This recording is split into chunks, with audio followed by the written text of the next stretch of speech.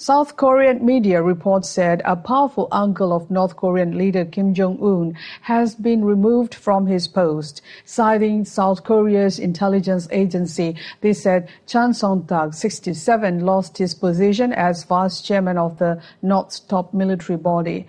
Analysts said if confirmed, Mr. Chan's removal would be the biggest upheaval in North Korea's leadership since Mr. Kim succeeded his father. Kim Jong-un took over after Kim Jong-il died in 2011.